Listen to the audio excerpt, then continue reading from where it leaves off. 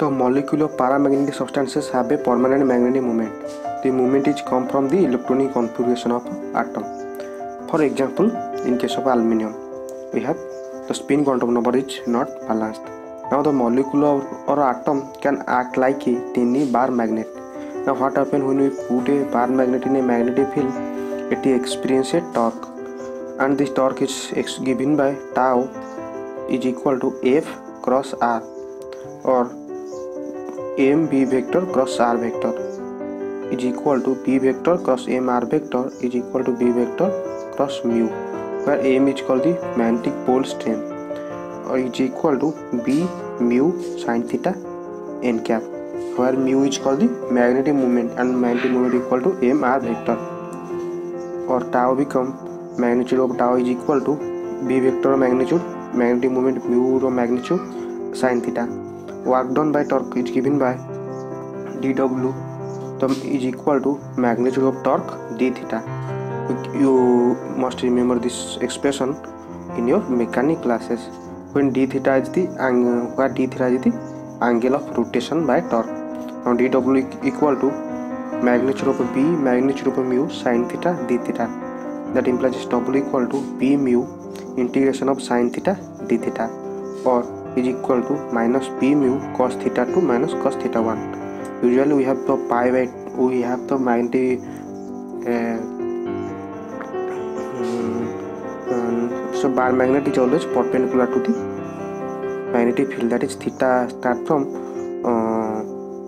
0 to pi by 2. So in general expression we have minus b mu cos theta, then we have the E energy become the E become minus b mu cos theta.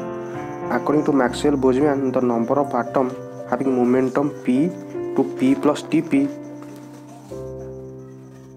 dn, number of atoms that is equal to dn is proportional to e to the power minus e by kt, or exponential of a minus e by kt dp. Inside a block of paramagnetic substances, there are a lot of atoms and distributed in 3D. Now the number of atoms in solid angle omega to omega plus t omega is given by having energy minus mu b cos theta is equal to dn is proportional to k exponential of minus mu b cos theta by kt t omega is equal to k exponential of mu b cos theta by kt d omega, and k is called the proportionality constant. Similarly, we have angle in 2D, we have solid angle in 3D.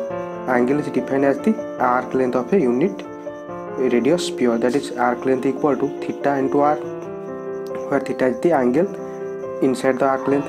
Now for r equal to 1, arc length is equal to theta. Solid angle is defined as the, similarly arc length is equal to theta, so similarly solid angle is defined as the area of a unit radius sphere. Now dA equal to, you can see in this picture that 2 pi r is the area of the strip is equal to 2 pi r, that is the circumference of the circle that we draw in a strip into the thickness of the circle, that is r d theta, where r is the radius of a big sphere. Now we know that sin theta equal to r by r, because p by h, or r become r sin theta. That implies just dA equal to 2 pi r square sin theta d theta. Now dA equal to 2 pi r square sin theta d theta. Putting r equal to 1, we have dA equal to d omega equal to 2 pi sin theta d theta. Now putting this value of d omega, we have dn is equal to k exponential of mu b cos theta by kt 2 pi sin theta d theta. dn equal to k exponential of mu b cos theta by kt 2 pi sin theta d theta. If mu is the magnetic moment that actually inside the solid. Now when you put this magnetic field in this when we put the paramagnetic substance in the magnetic field, if mu is the final magnetic field of a solid of a atom inside this solid, then the component that contributed to the field is the mu cos theta, and mu sin theta is perpendicular to the field, that is mu cos theta is the component that contribute to the external magnetic field being parallel to the field. Then m is equal to n mu cos average value of cos theta, because there is not only one atom, there is lots of atom. We have to find all the average of the cos theta, where n is called the number of atom per unit volume and m is called the magnetization, that is magnetic moment per unit volume. Then m is equal to n mu, average value of cos theta is equal to 0 to pi cos theta dn by 0 to pi dn is equal to n mu 0 to pi cos theta. Putting the value of dn, we have exponential of mu b cos theta by kt 2 pi sin theta d theta by 0 to pi exponential of mu b cos theta by kt 2 pi sin theta d theta. Putting cos theta equal to y, for theta equal to 0 y equal to 1, for theta equal to pi y equal to -1, and putting x equal to mu b by kt, the final expression become m, that is magnetization, equal to n mu 1 to -1 y exponential of xy dy by 1 to -1 exponential of xy dy. Now taking this integration, we have e to the minus x plus e to the x by e to the minus x minus e to the x plus 1 by x n mu. And then magnetization m nu equal to m equal to n mu lx, where lx equal to e to the minus x plus e to the x, e to the minus x minus e to the x plus 1 by s. If you draw this lx in a graph in a working temperature, x by 3 is a tangent to the curve lx. Now what is mean by that? That in our working temperature we can replace lx with x by 3.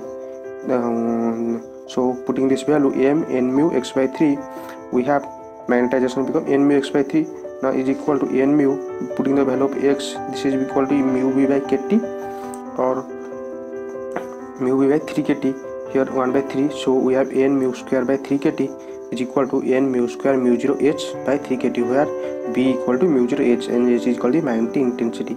Now chi m equal to m by h, that is magnetization by magnetic intensity, is equal to mu 0 n mu square by n mu square h by 3 kth. Cancelling h, we have mu 0 n mu square by 3 kt, that is equal to chi m equal to mu 0 n mu square by 3 kt. This is the expression for Langevin theory of paramagnetic.